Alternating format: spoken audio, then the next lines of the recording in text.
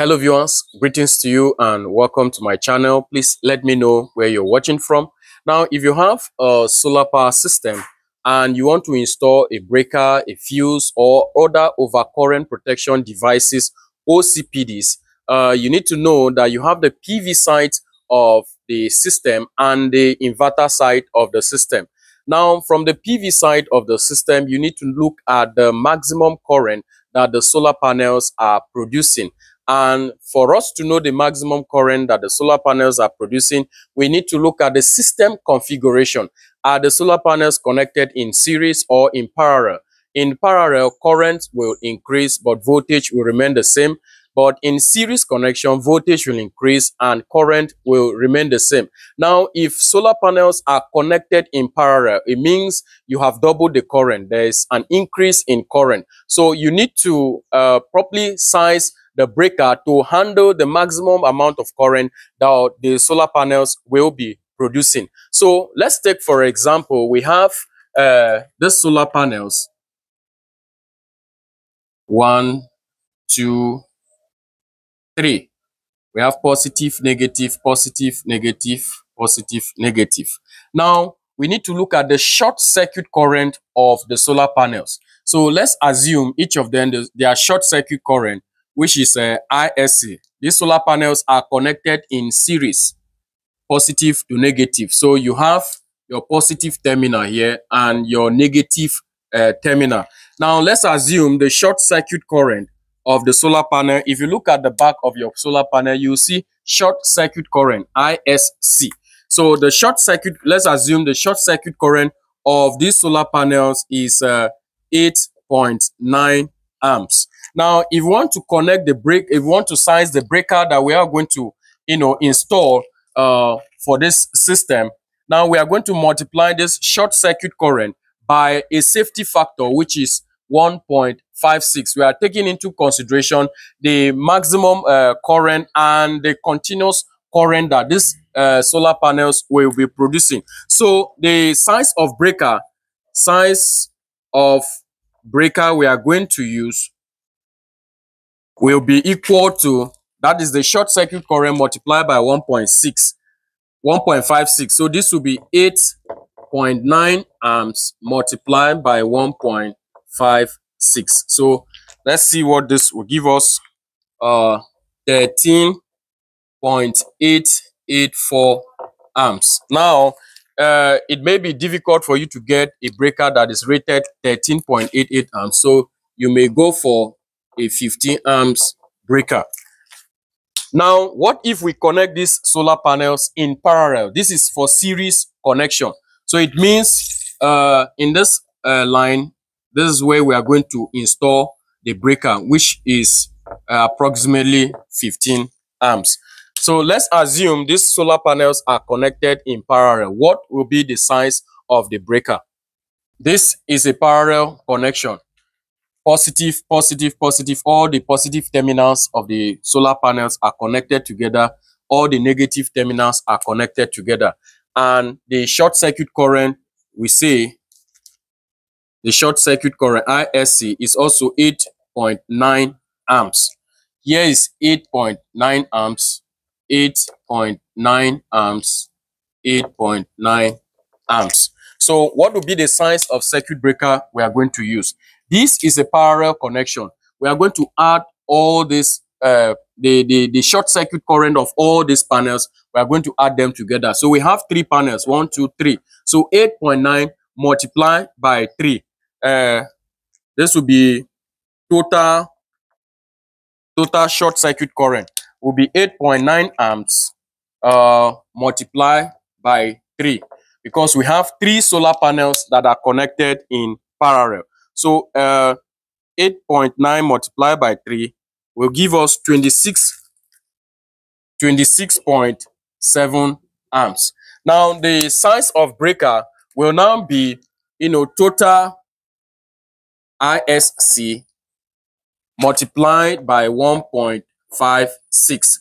So this will give us 26.7 amps multiplied by 1.56. The 1.56 there, remember, is a safety factor. So we have 26.7 multiplied by 1.56 will give us 41.652 amps.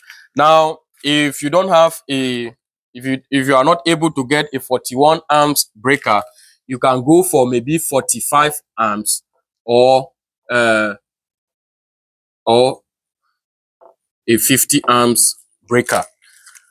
So the breaker must be able to, carry the maximum amount of current that the solar panels are producing. And also, you need to look at the voltage of that breaker, if it will be able to, carry the voltage also that is flowing through here. There are a lot of things you also need to take into consideration: the temperature where you are going to install the breaker, whether it will be outside or inside, and if this breaker will be able to withstand the temperature. If you expose it outside, the conditions that when you install the breaker outside, if you'd be able to, manage or be able to withstand those conditions outside. So there are a lot of things you need to consider before choosing that breaker, else the breaker, will not function well. And when you're choosing the breaker, it should not be too high. For example, this is the current we are having, the total current, maximum current these solar panels will be producing.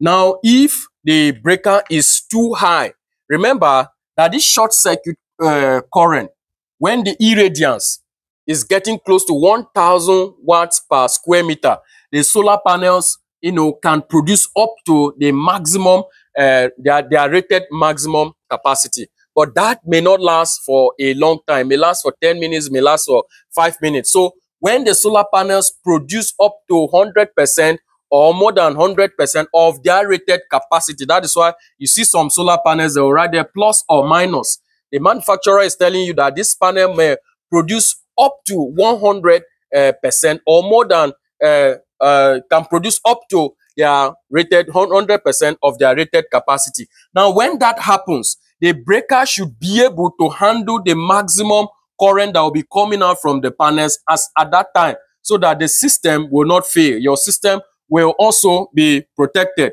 So even here, if you want to install a fuse, this is a parallel connection.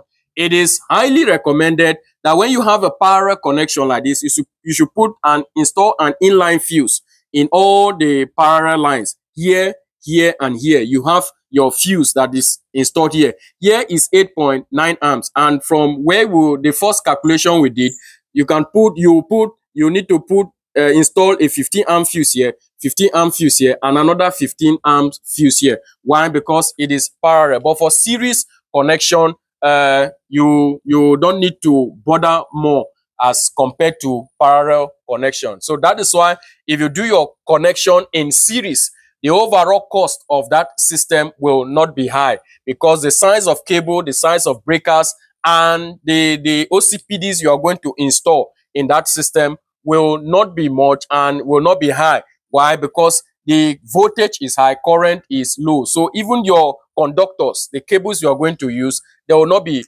large. Why?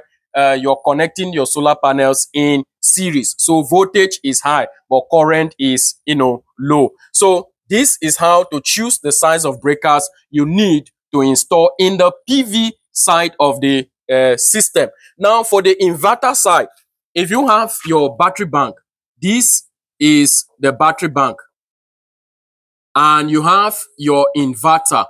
This is the inverter here. Now, you have the input side of the inverter and the output side of the inverter. Now, you need to look at the maximum current that will be coming out from the inverter will be taking from the battery to, convert to AC. Then here you have your load. You have your AC load, because it has been converted to AC. Sorry. It has been converted to AC. These are your AC loads. So if you have it like this, what you will do here is, after knowing your maximum current, you will just multiply by 1.25. You will not multiply by 1.56. The 1.56, you are doing the multiplication. You multiply the short circuit current by 1.56. But here you're multiplying from the inverter side, the input and the output. You're multiplying by 1.25 to give you the size of breaker and other OCPDs that you're going to use for that system. So this is how to choose the size of breakers, that you need for your solar installation. Now, it is very good. It's for you to protect your system.